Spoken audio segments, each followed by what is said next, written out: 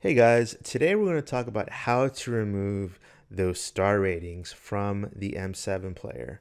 Now, why would you do that? Well, there's actually a couple reasons.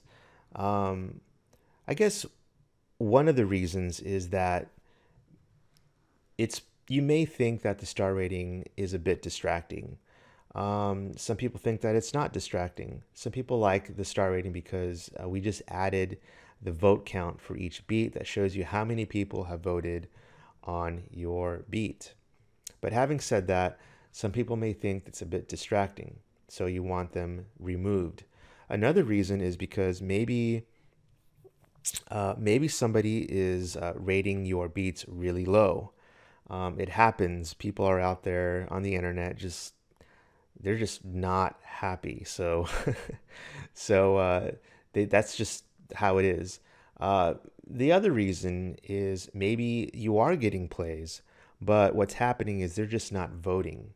Um, so it is a bit discouraging if a client, say an artist, goes to your website and sees that your beats have no votes or even a low rating. So if you want to get rid of that completely, I completely understand, and I will show you how to do that in a second. Now there is a tiny, tiny con for removing them, but I'll explain that later. And when I say tiny, it is tiny. But first things first, let's go ahead and remove those ratings from the player. I'll show you how to do that right now. Go to your control panel and go to your settings and then click on autoplay play count. And then you should see the allow rating right here. By default, it is checked. Go ahead and uncheck that. And then scroll down and hit update. Now go back to your player and go refresh your page, and you should see the ratings. The ratings are now gone. Now, one of the things that you see immediately is that you get a bit more of a cleaner look, and if that's what you're going for, then then by all means you probably want to remove the star rating.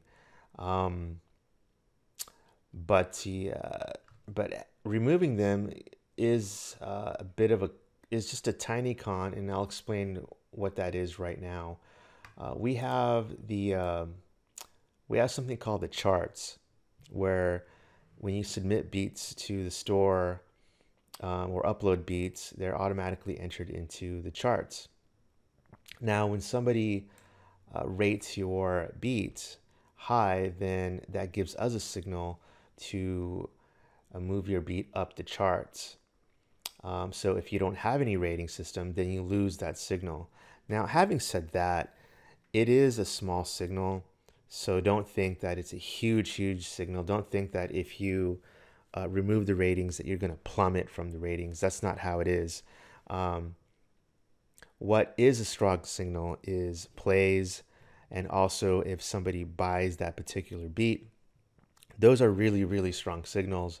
The ratings, they're small, but nevertheless, it is a small signal. So it's really your choice whether you want them on or off.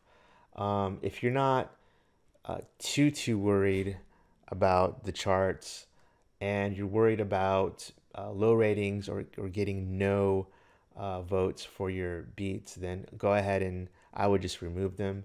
Again, one of the plus sides is a cleaner look for the player. All right, guys. Well, thanks for watching, and I'll talk to you later.